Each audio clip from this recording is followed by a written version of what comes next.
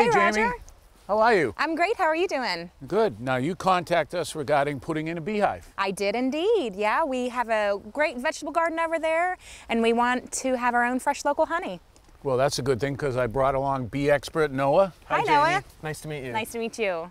What do you look for when you come to a site, Noah? So some things we consider are the natural habitat of honeybees. They live in holes in trees, and they don't always have the luxury of picking where they're going to go so much. Here we're looking at protection from wind. That's always a good thing. You've got a great embankment that helps the wind go right up and over the hive. Same thing with the trees, blocking the wind from the other direction. It's also facing south here, and that's something we can think about. So they'll get the sun for the most of the day. That's a good thing. So you're suggesting a hive right up against the fence? Yeah, the fence will add extra protection as well. So I like this spot. It's good. It's your house. What do you think of that location? I think it sounds great. Well, let's get the hive and get started. Let's go. All right, here's your block. Great, let's put these cinder blocks with one side on the brick. Place it down here. This is creating a bit of an angle so the rainwater falls right off the hive instead of in it. It also elevates the hive to prevent the wood from rotting.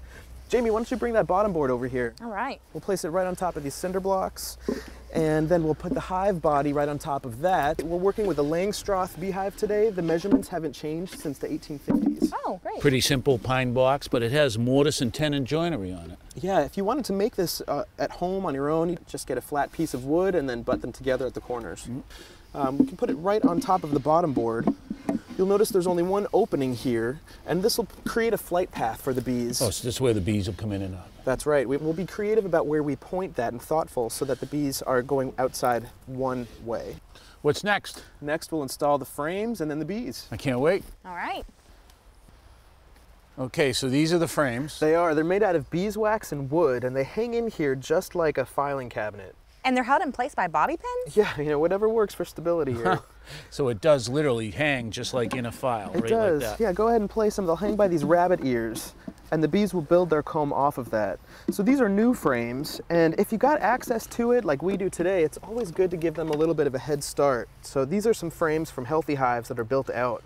And the queen can start laying eggs in these hexagonal comb, and they can also start storing honey in here. So what are the different colorations of the different spots? So here we've got an orange that's stored pollen, and then next to it there's some shinier stuff, and that's the nectar. That's their sugar or carbohydrate source. It's their stored food, so it's their balanced diet. So like a booster kit to get going. Yeah. Let's place these in here. All right, Jamie, here are your bees. Great. Yeah, we've got a 3-pound package of bees here. This is what people can order from a website and get delivered as a buzzing package at your local post office. A buzzing package. Nice. Yeah, it's what you start a hive with typically. So that's a lot of bees. How many bees are in there? They're about 10,000 bees, give or take a few. It's a 3-pound package. Now, how big will our hive become? So we'll start with these 10,000. The queen's gonna lay about 1,000 eggs a day, and in the peak of summer, there could be about 80,000 bees. Wow. One queen. One queen. She's busy. Indeed. That's good big queen. So next we're gonna spray them down with sugar water, and this is gonna help them stick together like a fluid, and they're stuck with their own food, so they'll actually lick each other clean afterwards. So we're gonna spray a little bit of sugar water on the front. We'll also spray some on the back. As you can see, they're cuddled together in a cluster here. They do that for warmth. So now that we're finished spraying them down, what I'll do is ask Jamie if you could hold the spray bottle. We'll take this top wooden piece off, pass that over, thank you. I'm gonna give him a little tap down and take out this can, which is a feeder while the bees were in transit, and I'll trade you back for this wooden piece. All right, so we're gonna pull this queen cage out here. She's blocked in here by candy. It'll take the bees about 3 days to chew through this candy and release her. So why is she separate? Why are we keeping her separate? We're matching this queen with unrelated worker bees, and if we just put the queen in there without a cage, they could kill her. This keeps her protected. They can get to know one another through the screen. All right, so now that we've removed the cork, we're starting the clock for when the bees can start chewing through this candy to release the queen. We'll also install the hive with the candy side facing down, starting with the queen being placed in the middle here. Next up is the fun part when we're gonna shake the bees in, so maybe take a few steps back. Oh, let's get out of range right now.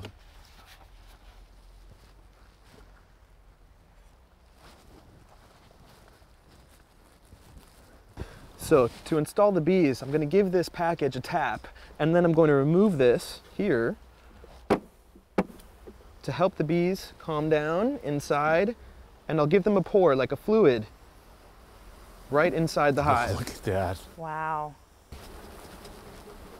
Look at them go.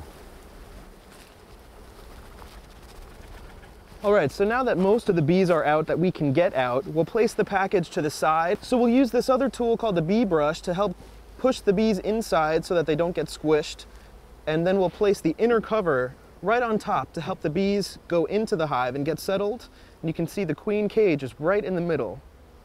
All right, so now that the bees have settled in a little bit, we're gonna add what's called an internal feeder. So I'll start by lifting up this internal cover here. And then I'll use my Hive tool, which is another common beekeeping tool you can get online. You can even use a screwdriver. We'll move these frames over, and I'll place inside this bucket feeder. I'll fill it with sugar water. How much sugar do you add? We follow a common saying, actually. It's a pint to pound makes the world go round. So that's a pint of water to a pound of sugar. Wow, that's a lot of sugar. They need it. They got a lot of work to do. So this is the only time you'll have to feed them? That's right. We really only feed them when they're newly established and they don't exactly know the lay of the land yet.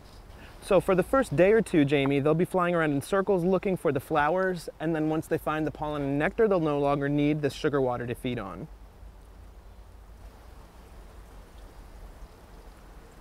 There we go. We'll just finish off by putting on the internal cover once more, and then we'll put the outer cover on, and we're done. Simple enough? This protects the hive from rain and keeps them safe and sound. So the last step here is I'm going to put this rock on top of the hive. This will add some weight and prevent the covers from blowing off in high winds. What happens to all the bees left in the package? These bees are going to make their way into the hive in the next couple days. So Jamie, what I'd like for you to do is recycle this package afterwards. Also, check in, make sure that the queen has been released from her cage, so it should be empty in a few days. Okay. And then in a month, add a second box, the same type of box with the same frames. A month after that, add a third box. Send me some photos and we can keep talking about preventing disease, other beekeeping topics. You'll only have to check in about once a month. All right, sounds good, but I have a really important question. When do we get to eat the honey? Over the next few months, they'll be making honey, and then by late summer, early fall, we'll get our first harvest. All right, sounds good.